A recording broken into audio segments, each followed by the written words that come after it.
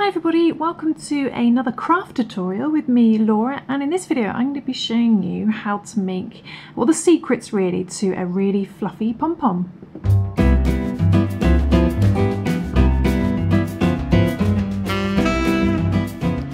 Now, some of you may be quite used to making pom-poms, but those who haven't, I'm going to be using, so it's a bit of a review video as well, I'm going to be using the Clover Pom Pom maker here. I've got a sort of medium-sized one. The yarn that I've chosen is actually a slightly sparkly yarn. It's a Serta Snuggly Pearls DK yarn. It's got a nice little bit of sparkle in there. I've got 3 different colours. So I've made a little pastel blue one, and I'm going to probably make a purple one for this video. This one here. And the other trick to a good fluffy pom-pom is some really sharp scissors. Now these are actually my material cutting draper scissors, so you want to get yourself some really sharp scissors, preferably smaller ones than this. So these are a little bit too big, but the main thing is to remember is to get some really sharp scissors. You don't want any blunt scissors. Okay, so to use a pom-pom maker, if you've never used one before, the Clover Pom Pom maker looks a little bit like this, and you can pull it apart like so. I can't remember how they appear when you actually buy one. I think they're already together, but if not, you just pin that into the center like so, and these open up like so. So these open up, and what you want to do is make sure, because they could be all over the place, you want to make sure that 2 of them line up on top of each other like so, and these ones as well line up, and you can tuck in 2 of them, so the bottom ones if you want, and we can work on the top 2. And what we're going to do is we're going to take our yarn and we're going to wrap it around these 2 first, then we're going to wrap it around these 2 here. So just open up these, so depending on how they appear, and then just find 2 and put them together, one from either side. And let's take our sparkly yarn and let's find the end of our yarn. Find the end of our yarn. Oh, where's it going to be? Probably should have found that before I started my video. There we go, there's the end. Sensibly tucked into the bit, the end, where I didn't look, but anyway. And what we're going to do is we are going to just place the top of your yarn on the curve, at the top of the curve, and then just hold that with your finger like so. And you can either wrap it in this direction or you can wrap it in the other direction, so whatever's comfortable for you. I'm going to wrap it in this direction, maybe. I did it the other way last time. And basically just keep wrapping it around. It's going around both bits. Now I can let go of that now. It's going around both of these circular thing. What you want to do is just make sure to hold them in place so they don't slip around too much. Just hold them as you wrap the yarn around your pom-pom maker. And what you want to do is to wrap it round evenly. So just wrap it around nice and evenly. Doesn't have to be perfect, really doesn't matter. And get right up to those corners. Okay, right up to those corners. And when you get there, just come back and try to keep it nice and consistent. Try not to do sort of this and wrapping around all the way over like that. Try and keep it just nice and consistent and straight wrapping. Okay, and you want to do this for quite a while. You want it nice to be packed, nice and fluffy. So the more yarn that you add at this stage, the fluffier your pom-pom is going to be. So what I shall do is I shall keep wrapping this round, and then I'll come back and show you how much I've wrapped it round, so you can see pretty much until the yarn is almost level with these edges here. You'll get a very slight curve. Okay, so I'm going to do that. I'm going to keep wrapping this round and then come back and show you. So I'm just wrapping it round still, but one thing I would just like to say is make sure you don't get any yarn trapped around the ends here or twisted up like that. You want to keep it nice and neat either side, so no extra yarn is appearing over the edge. And just keep going backwards and forwards from one side to the other, nice and consistently. And like I said, try not to do this sort of wrapping. You want it to be nice and straight. Okay. Okay, so I think that is about done. As you can see there, I've wrapped it quite a lot around this, and I think pretty much that's all I can do until it starts going over the edge and start pushing my luck with it a bit. And as you can see, the bottom of the pom-pom yarn, you can see the yarn is almost level with these bit here. So what you want to do now, let's just get that over the edge because I don't want any extra bits in the way. So probably even slightly wrap this too much. There we go, because you don't want any bits hanging over the edge. Okay, so then what you're going to do is cut the yarn, but cut it at the top. So about here, just cut it there. And then all you need to do is just fold this to the center of your main pom-pom and do exactly the same for the other side. So I'm going to do exactly the same for the other side, and then I'll come back and show you what to do next. And again, I'm just going to take the end. This is where you can even have a lot of fun. You could actually do purple this side and a different color this side. End up with a multicolor pom-pom. But again, I'm just going to place the end over the top and just hold that. And I'm going to wrap it, make sure these are lined up together, and then just wrap it around neatly, like so. Going from one side to the other, nice straight wrapping, consistent and neat, from one side to the other, until again the yarn is almost so fat it lines up with the edges. Okay, so I'm going to do that for this side as well, and I'll show you what to do next. Get right up into those corners as well. Keep careful to keep the yarn on the inside. Okay, so I've done the other side. You can see it's pretty fat. It's almost lining up on to the edge, and there's no yarn hanging over the edge. So bring the yarn to the top and trim it at the top.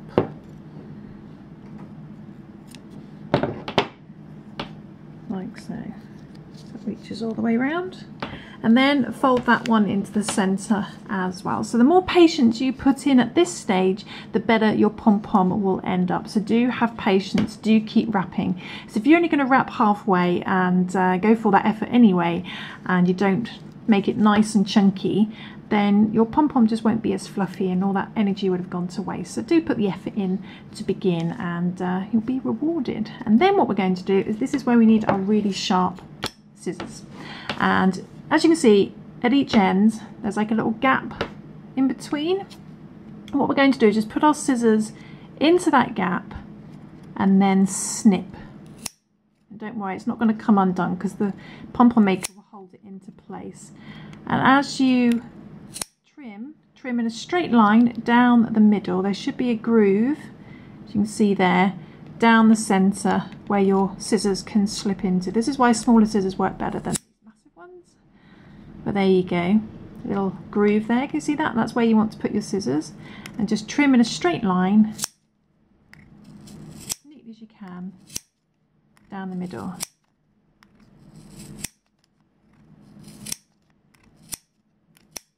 Okay, and then make sure there's no bits that are catching. Just trim and do the same, turn it over, do the same for the other side.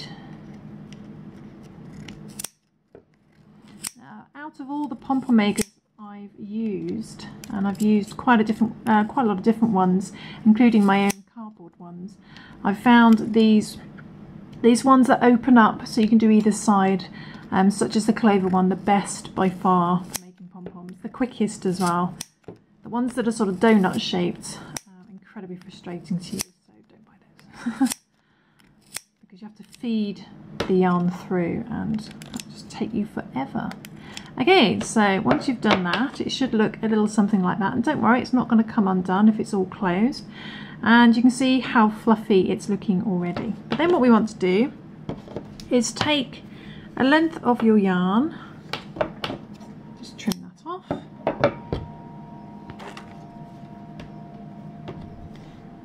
And we're going to feed this length of yarn down the gap that we've just cut with our scissors, okay?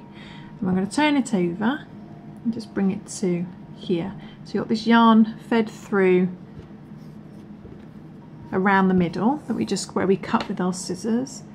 And then we're going to tie a knot, just one knot, like so, and making sure that the yarn goes right down the center and doesn't get caught anywhere else.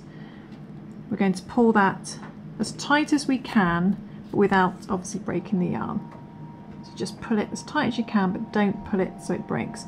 Then turn it over and do the same again, another single knot. Okay, again making sure that it's not catching on anything, it's going down the center. Again, pull that nice and tight, but not so tight it breaks. Then turn it over again and do it one last time. This time we'll do a double knot to secure it. Okay, make sure it's not catching anywhere. Pull it nice and tight, and then do a double knot on top. Okay, and I'm going to keep these lengths for my pom-pom to hang it up, so you don't have to sew anything through to hang it up. So these are nice and secure, not going to come out. So I'm going to keep those, but then what we want to do is take off our pom-pom maker. So we're going to find these little lips here, these little levers, and we're just going to lift that up as gently as you can. Okay, just open that up, same with this side. Okay, then turn it over and do the same for these two as well. 1 and 2. Okay, and then you want to get either side and pull it apart. Okay, and then you can put your pom-pom maker away until you're ready for your next one. So we finished with our pom-pom maker.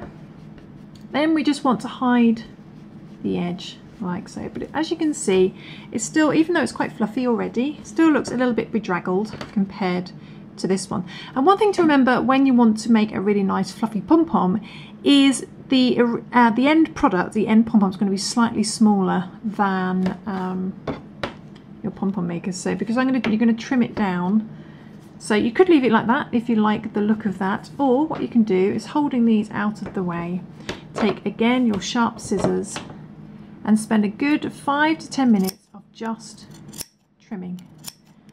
And don't worry about cutting it, it's not going to come undone. And what this does, and if you do this as well, ruffle it up, it'll create a nice fluffy edge.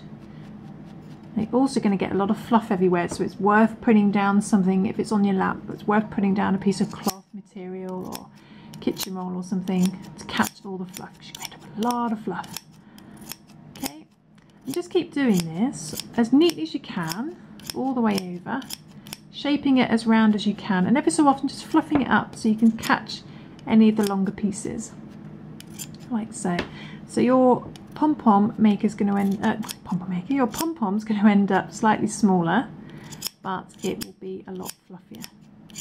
Okay, and be fairly brutal, you don't need to cut loads off. I'm cutting off sort of, you know, 1/2 centimetre. Don't want to do it any more than 1 centimetre really. And just keep doing this all the way around. It can actually be quite addictive because you can never really quite know when to stop. So you just need to do as best as you can until you can't see any extra straggly bits. Okay, fluff it up and trim. So I'm going to carry on doing this, and then I'll show you the finished pom-pom. So you can see it starts to create a much fluffier edge. Okay.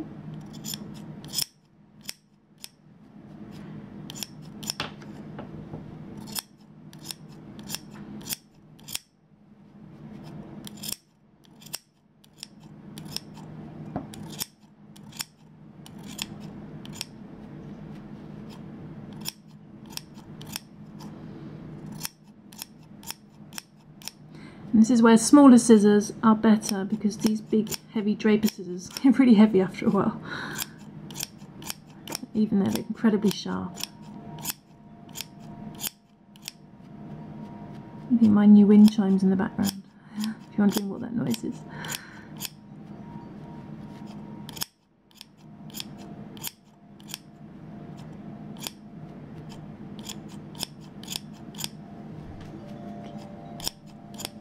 Fluffing it up. Try and keep it round.